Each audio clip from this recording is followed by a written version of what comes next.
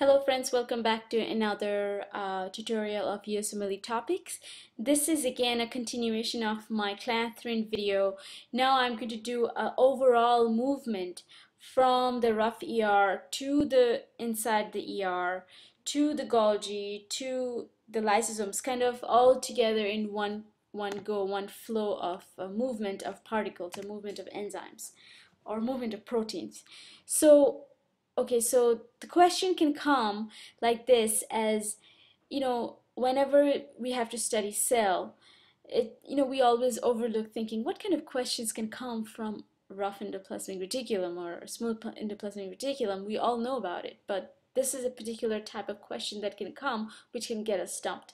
So let's talk about it. So they can give you a picture of an electron microscope of a rough endoplasmic reticulum, and you have to be able to recognize that they are rough endoplasmic reticulum because they're going to have cisternae and they're going to have little dots outside the rough endoplasmic reticulum, which are the ribosomes. So first is looking at the picture of the electron dense substance and recognizing that that is rough endoplasmic reticulum.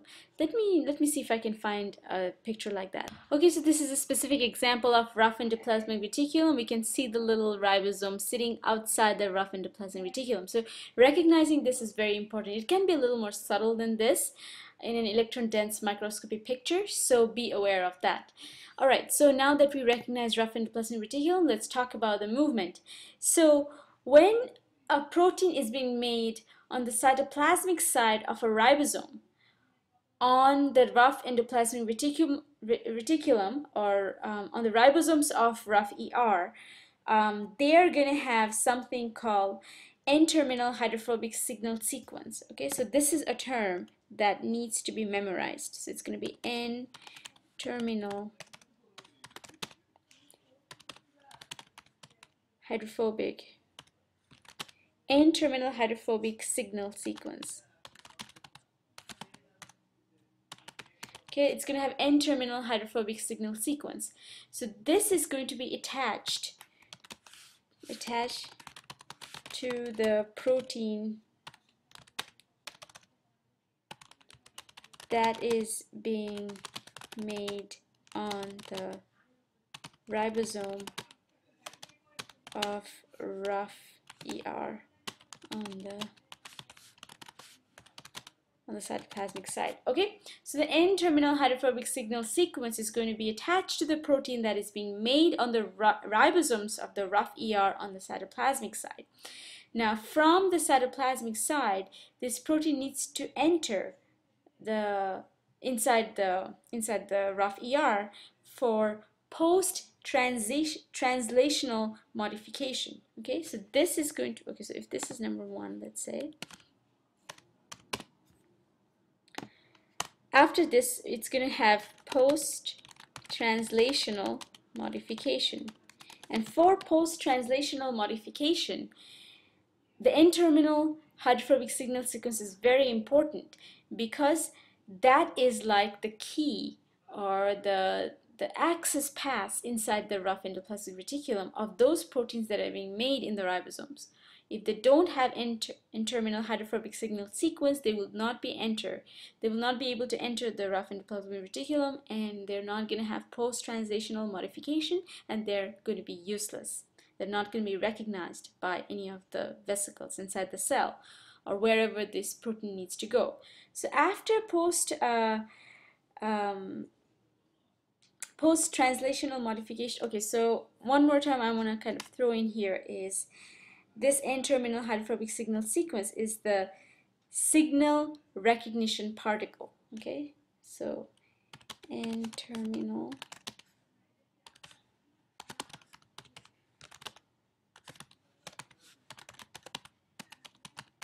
is this is the signal recognition. There's a signal recognition particle. So once it enters the rough endoplasmic reticulum, it's going to go through some post-translational modification.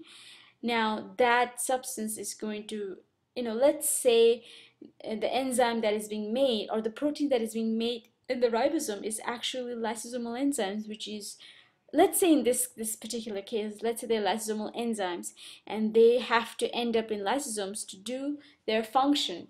So so let's just say that. So from after the post-translational modification, these lysosomal enzymes needs to go to Golgi, and from Golgi they're going to go to lysosomes. Okay, so I talked about it a little bit of, this is where the clathrin coated pits comes in. Clathrin coated pits is going to help movement from the Golgi to the lysosome, and I made a separate video on that, so if you are interested, please take a look at that. It's very important.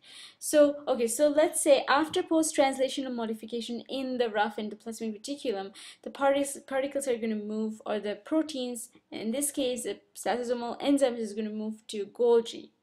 Okay, inside Golgi, so this is what happens in Golgi. Okay, inside Golgi they're going to have a phosphorylation of these enzymes. Okay, or it's called phosphotransferase activity.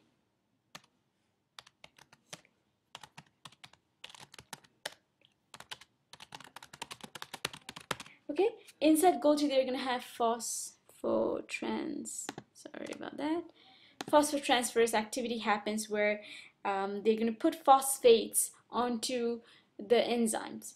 Okay, this is very, very important. This is where a clinical scenario comes in. This is where the eye cell disease is important, because when this phosphorylation by phosphotransferase activity, a phosphotransferase enzyme, does not happen, the mannose residues kind of float around in the cell, and we don't have proper I don't know why this is doing this. We don't have proper lysosomal activity, because there is no lysosomal enzymes, because this phosphotransferase activity is inhibited. So none of the enzymes that's being made is getting to the lysosomes, and that's when we have, you know, eye cell disease and all the features that comes with eye cell disease. So I'm just kind of putting everything together, kind of having a dynamic approach to learning all these things and how they can come into different places. So let's say the phosphotransferase activity was fine.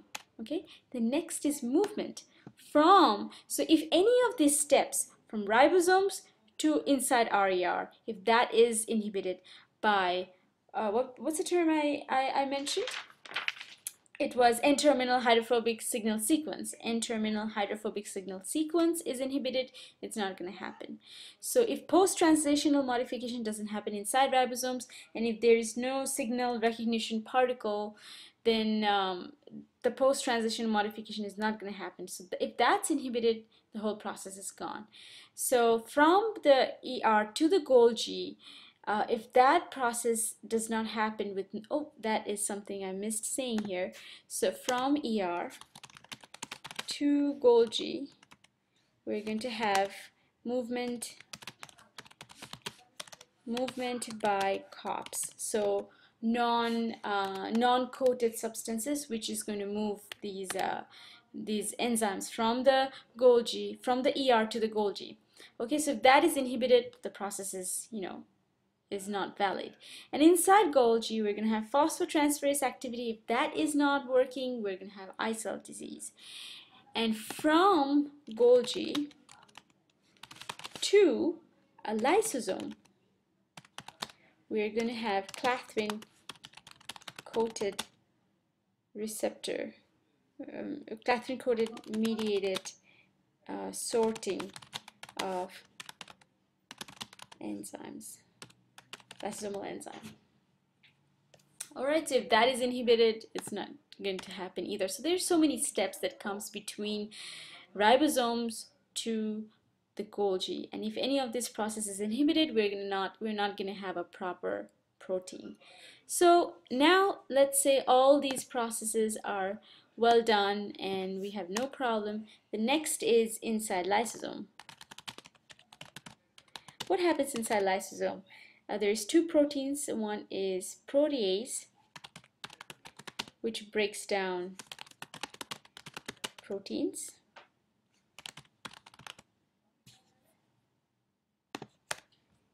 and glycosidase, which breaks down sugar.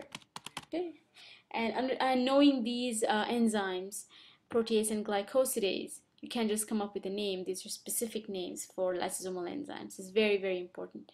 All right, so that's it. That's all the movement from ribosome to the lysosome. And yeah, these topics can be a pain. So learning them well and learning them once is very, very important. So I think this is our time. Anyways, so these notes are going to be on my blog, and I'll see you guys on my next video. Bye for now.